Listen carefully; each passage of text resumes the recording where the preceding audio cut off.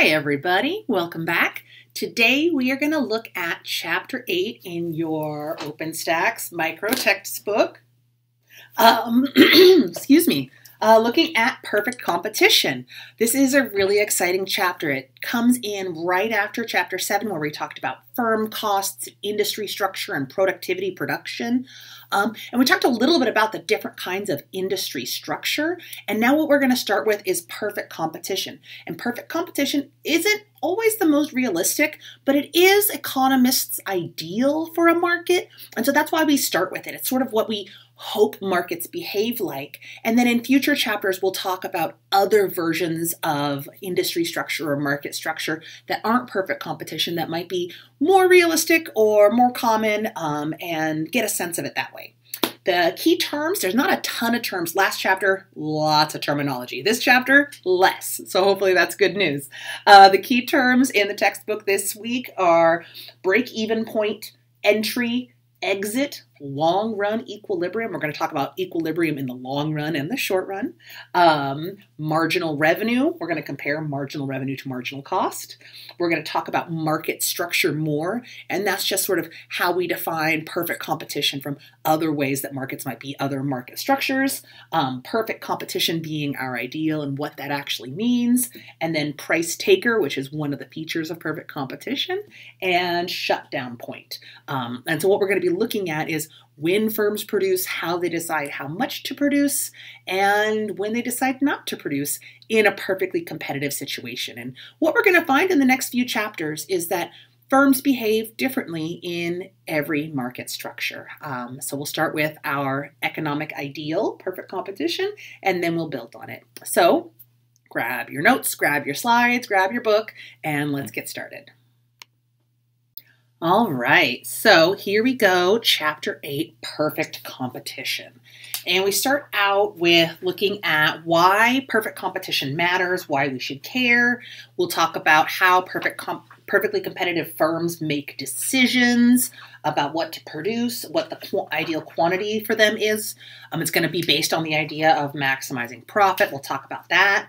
And then we're going to talk about entry and exit in the long run. And this gets at why perfectly competitive markets or perfect competition is the ideal, because what we expect is that there's lots of free entry and exit in the long run, and it gets us to this ideal level of profit that we'll talk about. And then in the end, we'll talk about efficiency in the perfectly competitive markets, why economists like perfectly competitive markets the most.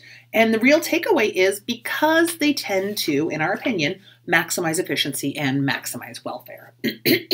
So the beginning of your book always gives a little bit of a kind of a try and make you understand what we're talking about section. And so here we have competition in farming, and there's the example of how much wheat a farmer should choose to produce and whether or not they should produce wheat or some other crop. And there's the example of thinking about you and what you might have chosen to do for work at different stages in your life. If you're working now or if you've worked previously, why you might have chosen to do what you did, and sort of what the pros and cons were. And remember, when we're talking about these kinds of things, when we're looking at the firm's perspective, we're going to be thinking about the pros and cons in terms of costs and revenue and in terms of profit. So what we're going to look at now is how firms in perfect competition or perfectly competitive markets make decisions. And perfectly competitive markets are just one of the market structures that we see. Remember, we talked a little bit last time about the idea that there are multiple market structures. And so market structure is this idea that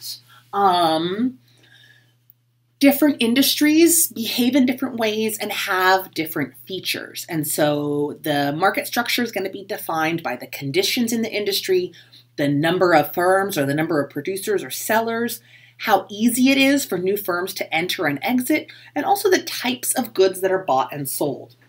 We talked about this a little bit previously, but when we think about market structure, we can think about the idea that, sorry, grabbing my pens, we have perfect competition over here, and that's what we'll talk about first.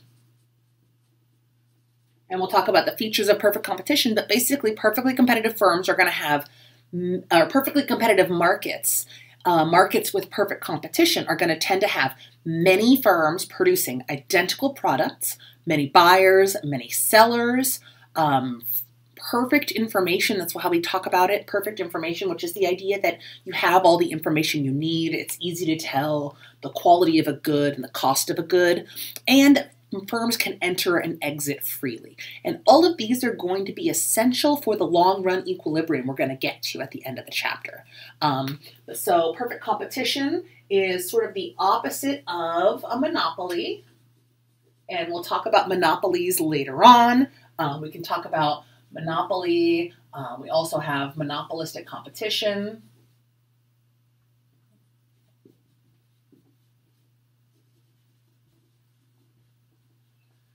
And oligopoly.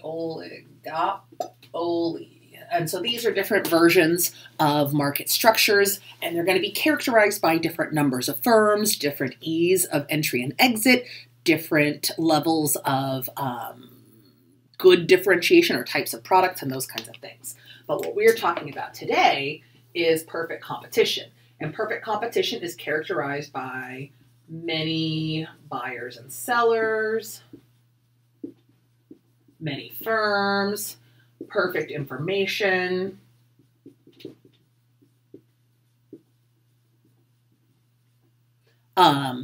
the idea that there are identical products,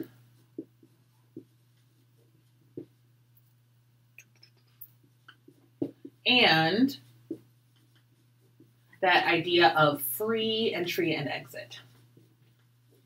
And when we say free entry and exit, what we really mean is it's easy to come in and out of the market. And so my idea of free entry and exit is like if you already have a car and you decide to become a Lyft or an Uber driver or a Instacart driver, it's pretty easy to enter and exit that market as a producer.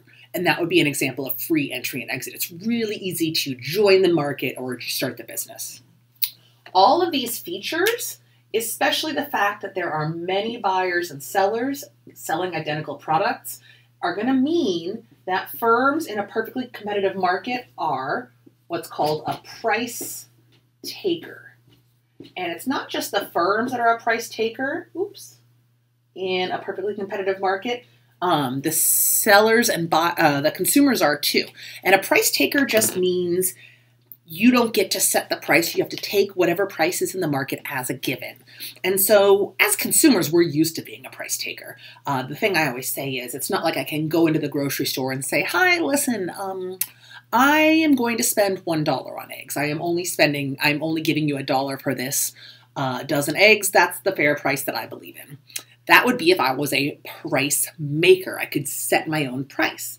But in a perfectly competitive market where there's lots of buyers and sellers, identical products, and free entry and exit, no one gets to be a price maker. They all have to be a price taker because they have to all take whatever the market price is. Because there's lots of buyers and sellers, I can't come in and say, listen, you need my business, take my price. Let me name my price. They say, hey, listen, lady, we don't have to listen to you. There are 100 other people who are going to come in and buy our eggs. So that's what it means to be a price taker. It means that everyone has to accept the market price that's given. And this gets back to this idea of Adam Smith's invisible hand. Price is sort of being determined not by any one individual, but by many groups of buyers and sellers making self-interested decisions all at once. And so none of us are going out there and saying, listen, I am only spending $4 a gallon on gasoline. We get told, you can come here and buy this gasoline for the listed price, or you could go somewhere else. And in perfectly competitive markets, we see that for both the buyers and the sellers.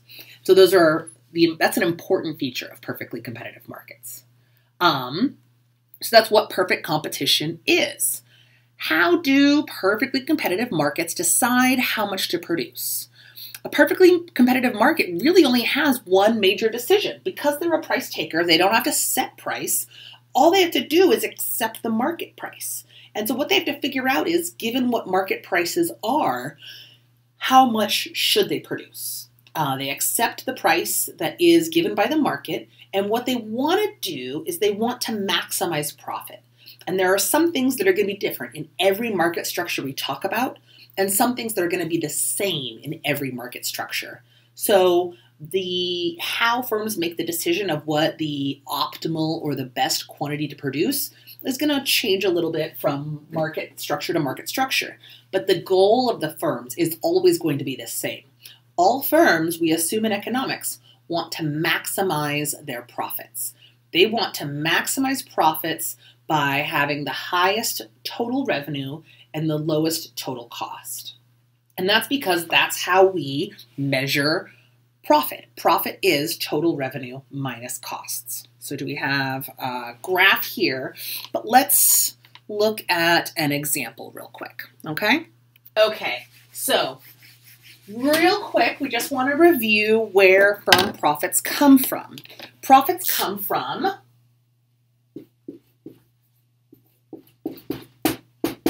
total revenue minus total costs. And there's a couple of different ways we can calculate this. We can think about total revenue minus total cost being price times quantity minus total cost, or average total cost times quantity. Does that make sense? Because price is how much you earn per unit by how many units you sell, and cost is the average cost times the quantity you're producing.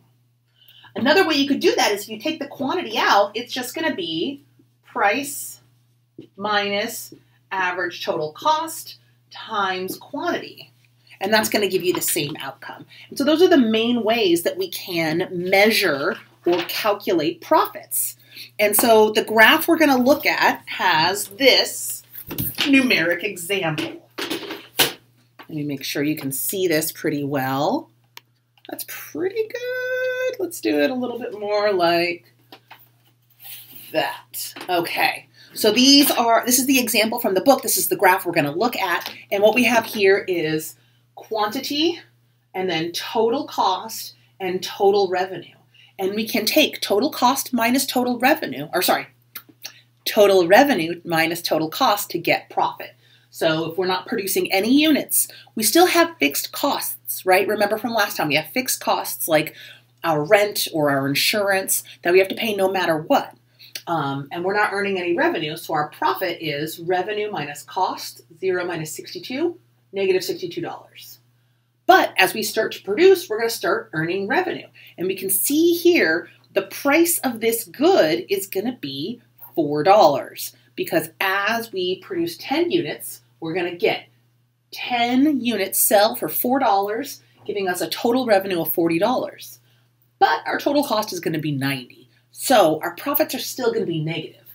40 minus 90 is going to be negative 50.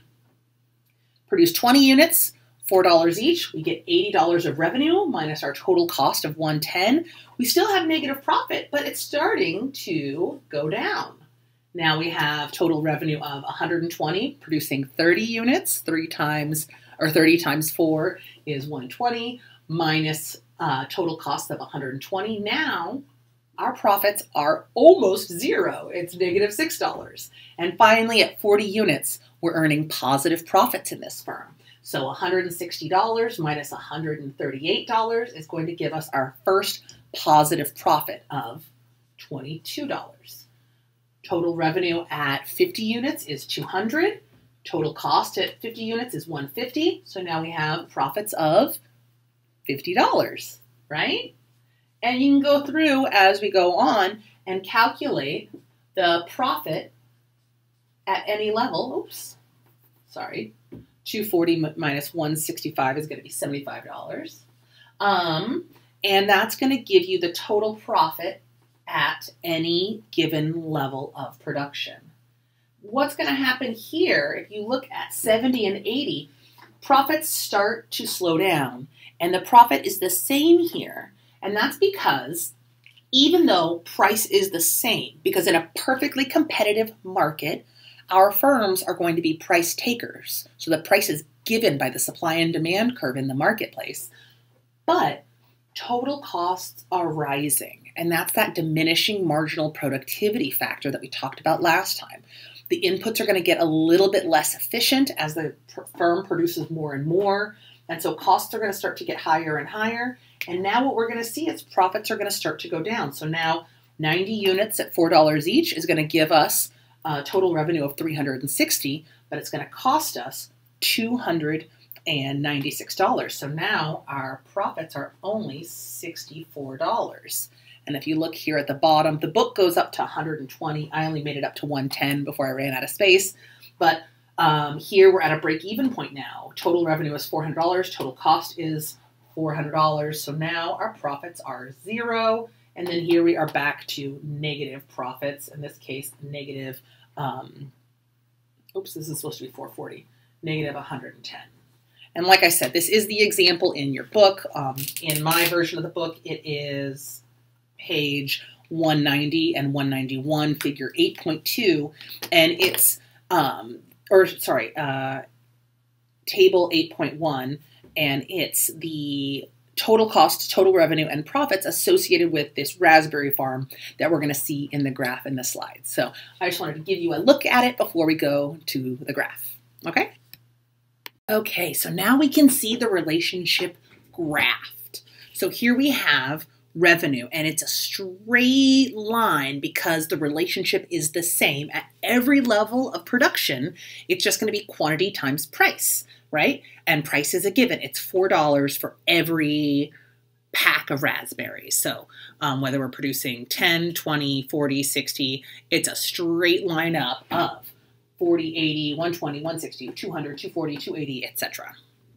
Costs, on the other hand, are going to start out low, but they're going to start out positive even at 0 packs of raspberries. That's where we get that negative profit in the beginning. And then there's going to be a point where we start to see total costs rise at a rising rate to the point where total costs will actually equal, and then exceed total revenue. And that's over here at 70 and 80 packs of raspberries. And then at 100 packs of raspberries, we see that total cost and total revenue are actually equal, and profit down here is actually 0. And so you can see here, profit is rising, peaking, and then falling.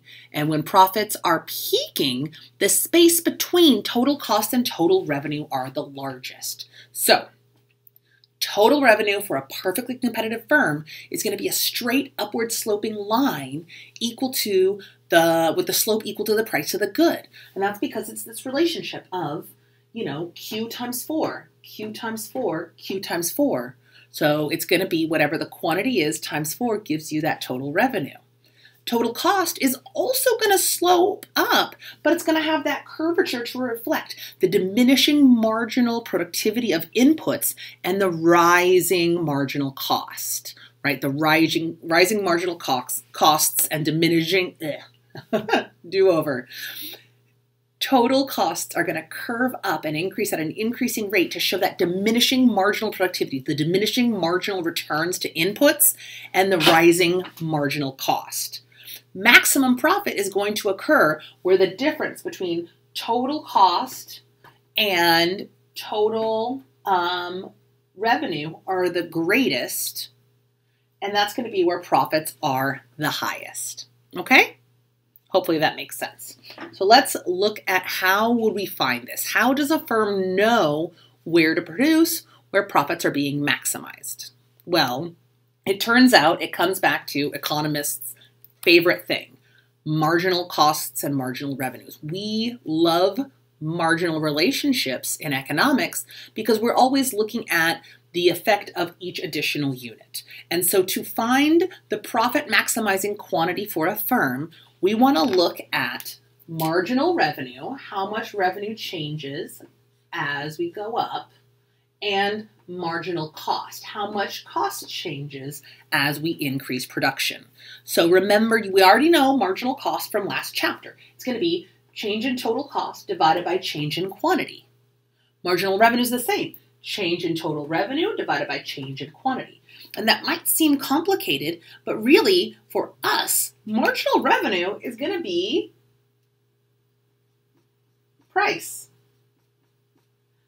right? The change in total cost is 40 minus 0, or 0, right? It's 40 minus 0. And the change in quantity is 10 minus 0. So 40 divided by 10 is 4. Same thing. From 80 to 120, change in quantity is 10. Change in revenue is 40. So it's going to be $4. So our marginal revenue is going to be equal to our price in perfectly competitive firms. So like I said, some things are the same for perfectly competitive firms and different for every other kind of market structure. Some things are the same for all firms. All profit maximizing firms are going to produce where marginal revenue is equal to marginal cost. What we'll see is marginal revenue is different for other structures, but we won't worry about that now. So marginal cost is going to be the change in total cost divided by the change in quantity. And to get to the profit maximizing point, we want to get to the point where total marginal cost is equal to marginal revenue. Okay? That's the key to solving profit maximizing cases for firms, is we want to find the place where marginal cost is equal to marginal revenue. So if you look here, we can remember that a price in a competitive market, and all we've talked about so far are perfectly competitive markets. It's going to look like the markets we looked at the beginning of the semester. So the equilibrium price is determined by the supply curve and the demand curve. In this case, there is a market that is perfectly competitive with hundreds of people buying raspberries and hundreds of farms selling raspberries. And so the market price, $4, is going to be that marginal revenue that we see at every level of productivity. So far, so good? Hopefully. So marginal revenue is given by the change in total revenue or by the price. What about marginal cost?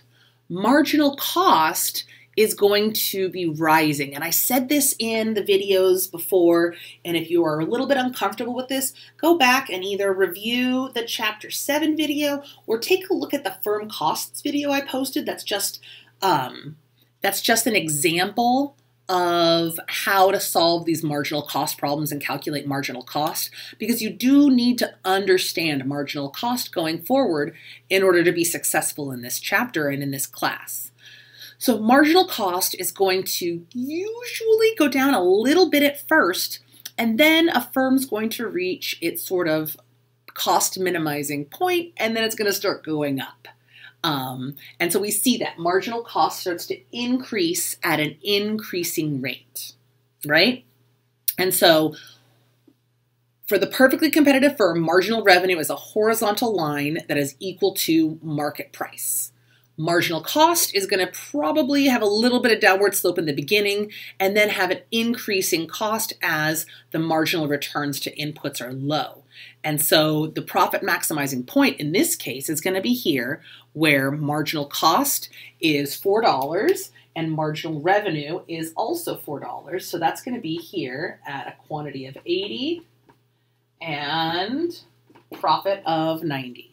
And if you don't take my word for it, check out your textbook. Look at table 8.3 on page 194, where they go through and calculate the marginal cost. What we'll see is the marginal, oh, that's not right. That's right. Marginal cost here is the difference between 90 and 62 and 10 and 0. So it's going to be 160. Marginal cost at, or I'm sorry, not 160. I'll jump ahead. I'm just copying it from the textbook right now. From the marginal cost of the 30th level of production is 160. 40 is 120. 50 is 150. And so on. And then we get to say producing 70 units has a marginal cost of $2.50. $2.50. And then when we get to producing 80 units, the marginal cost is $4. So we can look at it graphically, we can look at it mathematically. What we want to see, and you can see it here, profits are maximized when marginal cost is equal to marginal revenue. And that's a super important thing to learn from this chapter. So what does that mean? Does it mean that a firm is going to actually earn profits? And does it mean that a firm is going to earn economic profits? That depends on the profit margin or the average level of profit. And so what we know is this is the right quantity to produce, the right Q, but we don't know whether the firms are going to earn economic profits or not. And when we talk about profits, remember, we're always going to be talking about economic profits, which means we're going to be considering explicit costs and implicit costs. So let's look at some examples of cost curves with marginal revenue curves to see if firms earn profits. So here we have 3 different examples. We have an example where a firm is making a profit, a firm is breaking even, and where a firm is taking losses. And what's the difference? The difference is where marginal revenue is. If marginal revenue is higher than the point where marginal cost and marginal revenue, or where marginal cost and average cost are, then we're going to see this firm make profits. So if marginal revenue is $5, the firm's going to produce 90 packs of raspberries, and we can see marginal cost is $90, but average cost is lower. And remember what we said last time. Profit is total revenue minus total cost, or price minus average total cost.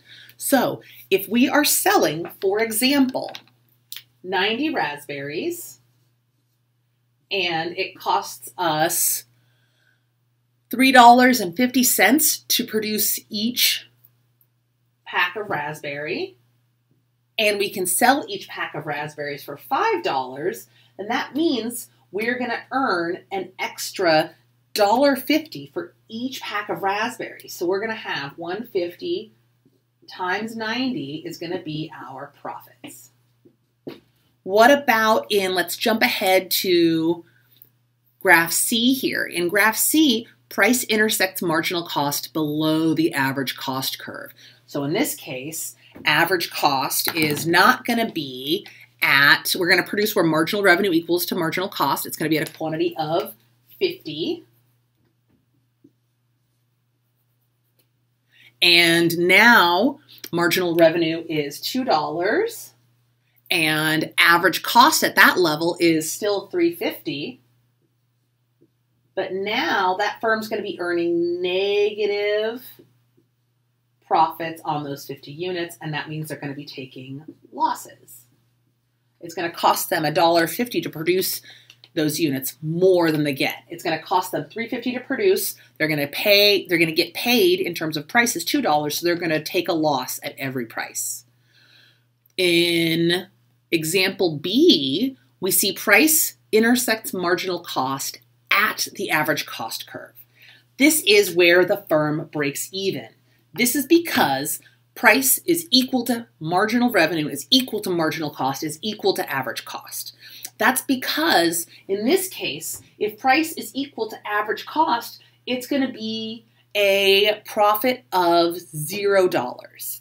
And that's what we consider the ideal in economics, because we're compensating the firm for everything, not just their explicit costs, but also their implicit costs, right? Also their opportunity cost of their resources. And so that's where we're going to see firms earning 0 economic profit. Okay? So far, so good, hopefully. If not, let me know. Hit me up in the discussion threads or email me and let me know if you'd like an example of this. All right, let's keep going. So, why can a firm not avoid losses by shutting down and not producing at all? What does it mean to shut down, or what's the shutdown point? I told you at the beginning we would talk about this idea of the shutdown point. The shutdown point is the intersection of the average variable cost curve and the marginal cost curve if price is less than average variable cost or if price is above average variable cost. So let me give you a graph to show you what I'm talking about. So here you can see 2 different marginal revenue curves with marginal cost, and average variable cost. So I'm going to go back to my old stylized example, and I'm going to graph it here in color because I feel like sometimes seeing these curves in color helps make it clear. So we're going to go ahead and have our same quantity and dollar space. And I've got a marginal cost curve that there we go. Kind of looks like that. And then I'm going to have an average total cost curve that kind of looks like that. And then an average variable cost curve that kind of looks like that. Right? And then we have a couple of different options. We decided this is regardless of where we put marginal revenue, the firm is going to produce at marginal revenue equal to marginal cost. But we have a couple of different options. If marginal revenue is below average variable cost, say here, call this marginal revenue 1, that's where the firm will produce. It'll produce that quantity and earn that price, but they're going to take losses because they're going to be producing, in the case of the example in the book, price is below average variable cost. They're producing at a level of 65, and you can see that here. If we pull it up to average variable cost is higher than price, and average total cost is even higher. So this firm would shut down. They're losing money every time they sell raspberries. On the other hand, if marginal revenue is higher than average variable cost, if it's, say, here, and that's our marginal revenue, then our firm is going to produce more because, again, we're going to find marginal revenue equal to marginal cost. And we can see at Q star 2, they're going to have this price, which is higher. And now average variable cost 2 is going to be below price. So they're going to make some money on every unit. And in the short run, when they can't do anything about average total cost, their fixed costs are sunk, they can't change them, they can still afford to pay their workers, buy supplies, those kinds of things, and they'll stay in business. So a firm will continue to operate so long as price is above average variable cost in the short run. If price is below average variable cost, like this pink marginal revenue curve, then they can't even afford to buy materials and pay labor, and so they will shut down. Make sense? So that's what we mean when we say the shutdown point. The shutdown point is when marginal revenue or price is below average variable cost. Okay? This is a really important concept. This chapter has a lot of really important concepts. So that is the short run outcome for competitive firms in perfect competition. So another way to look at it is to divide the marginal cost curve into 3 different zones. I'm going to go ahead and start over and duplicate the graph in the textbook. This is one of my favorite graphs ever. I do this graph all the time in Intro to Micro and even in Intermediate and Advanced Micro because it really clarifies things. So if we have this marginal cost curve here and we have a average total cost curve that looks like that, and a average variable cost curve that looks more like, let's say, that, we can break the marginal cost curve down into 3 zones, just like the book says, just like on these slides. Any point below average variable cost, I'm going to mark as red. It's the shutdown point and the shutdown zone. There is never a reason to produce from here to here because they'll be taking losses no matter what they do. On the other hand, if the firm is in between average variable cost and average total cost, they're still taking losses in the short run, but they'll produce in the short run. In the long run, they'll leave the market, or what we say is exit the market. But if you think about it, think about firms during the pandemic. Maybe they had to close down, they stopped paying, they stopped using electricity, they stopped ordering. If you were a restaurant, maybe you sent your workers home, you stopped buying materials, but you still had to pay your rent, you still had to pay your mortgage, you still had to pay your insurance. That's this area where you're not producing, you might produce in the short run, but you'll stop in the long run. You still have to pay, you can't do anything about those fixed costs. And so while you can't do anything about those fixed costs, you consider them sunk. It's kind of confusing. Think about it this way. If we have I like the example of a restaurant because it's pretty straightforward. If we have a restaurant and we are taking losses every month, but we can afford to pay our workers, we can afford to buy materials, we can afford to buy food, and we can maybe put a little bit of money towards rent, we can't break our lease, we can't sell our property, and so until we get to the long run when we can sell the restaurant or break our lease, we'll keep producing in this pink area, and that's this losses but continue in the short run zone.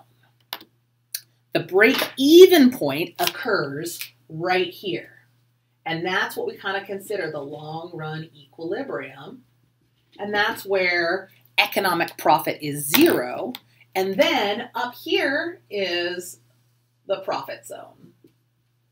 This is where firms are earning economic profit. This is where firms should shut down.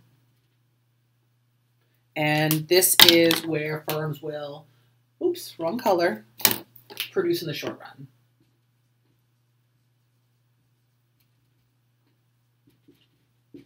And then here's our break-even point.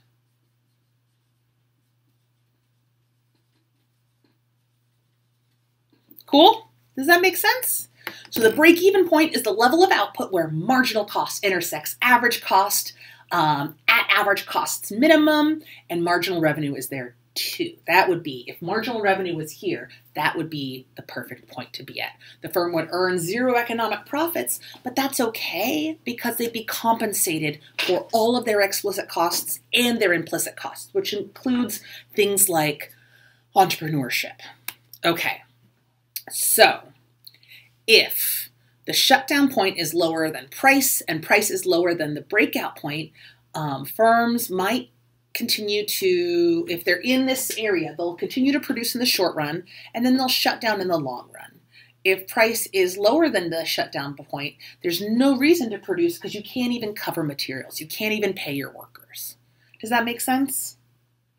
So really use this as a key to figure out what a firm should do in the long run and the short run. Because all you need to do is say, where's marginal revenue? And wherever it is on this marginal cost curve, that tells us how much the firm's going to produce and what it should do in the short run and the long run. Does that make sense? This is true for perfectly competitive firms, and there are some great examples in the book. If you look at pages 200 to 203, you see really good examples of how that works mathematically if you're not a graph person. So this gets us to the next section, entry, exit, and long-run equilibrium. And that's the next sort of stage of what this graph is telling us. Entry is when new firms enter in response to increased industry profits. So remember when I said, hey, if you have a car and a phone, you could drive for Uber at any time, you could drive for Lyft at any time, you could always just decide to start doing Instacart or DoorDash. Why don't you? Well, maybe you've heard it doesn't make a ton of money, right? But if you heard people were making $100 a day doing a half-hour of work, then you would enter. And that's what we consider this entry point. Everything above the break-even point where firms are earning profits, we're going to expect new firms to enter.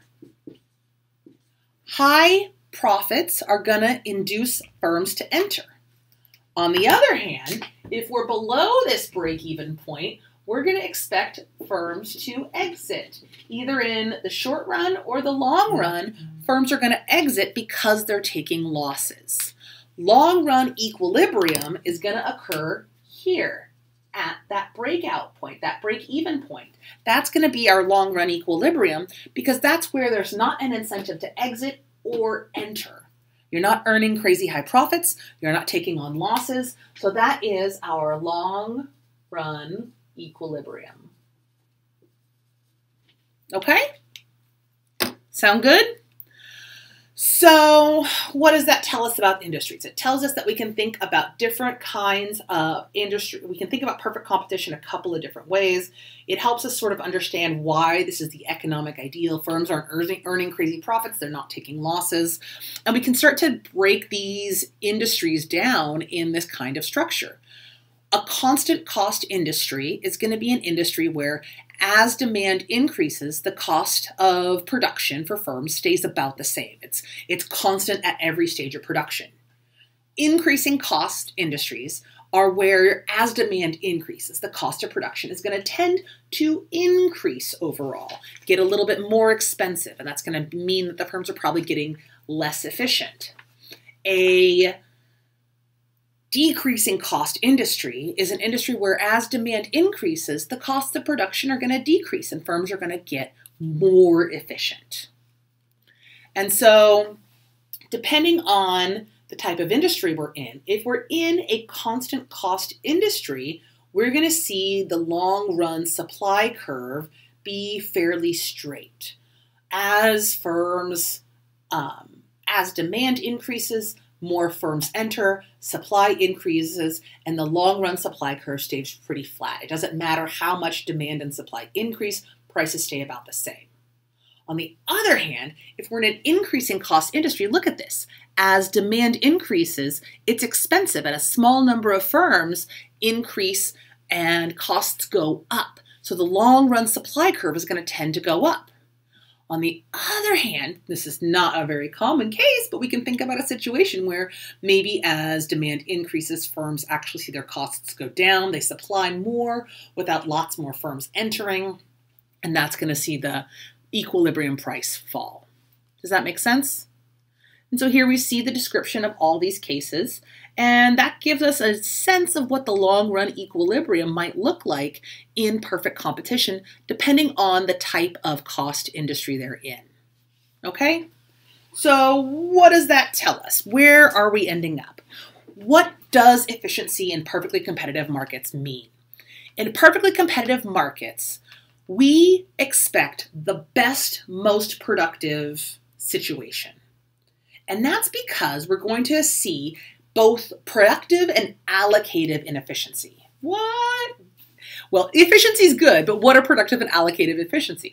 Productive efficiency means we're producing without waste. So we're on the maximum production possibilities frontier that you should remember from the beginning of the chapter. We are producing as much as possible, and we're using all of our inputs efficiently. In the long run, a perfectly competitive market in this perfectly competitive point is going to be productively efficient. Allocative efficiency means that the people who want the goods the most are most likely to get it. And that's the other thing we expect to see in a perfectly competitive market. So, perfectly competitive markets are economists' ideal because when firms produce and sell goods at the lowest possible average cost, we're going to see inputs be produced efficiently and outputs be allocated efficiently. Does that make sense? So, allocative efficiency is all the points on the production possibilities frontier. We're producing the socially preferred one. Productive efficiency means we're on a maximum point. In a perfectly competitive market, price is going to be equal to marginal cost at that break-even point, and that's going to be where firms are at the optimal size, producing the optimal quantity, and that's going to give us the greatest social benefit. So, that's what perfect competition is. It's our hypothetical benchmark. It's the dream marketplace. Is it realistic? Not super duper.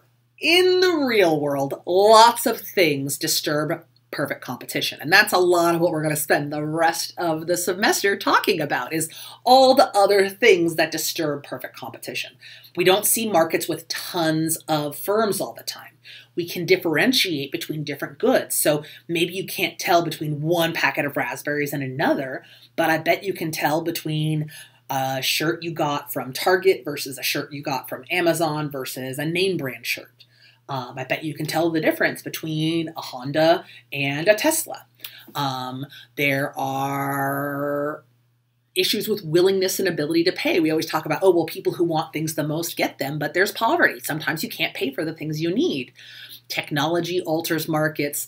Pollution is a negative externality we'll talk about later, but it distorts markets. Government programs, government intervention can distort market. We can see information not be clear or perfect in markets. And then there are markets where we have monopoly power or too much market power because there aren't enough firms. So what we'll pretty much spend the rest of the semester talking about is how much that even though we want markets to be perfectly competitive, they really rarely will be. And that's what we'll look at next. So that's it. Let me know what questions you have, what's confusing, what makes sense. But this is our perfectly competitive market. It's a market where many firms exist. Firms are price takers, but so are consumers. There's lots of consumers and they're price takers. There's going to be perfect information and all the goods are the same. We can't tell the difference. And what we're going to see is this marginal cost curve is going to give us the break-even point where the price is equal to marginal revenue and determines our quantity that we're producing and what our market looks like. Is it realistic? No, but it's what we hope to see. So that's it. That's chapter 8. Let me know what questions you have. Let me know if you'd like to see an example, and I'll see you all next time. Have a great day.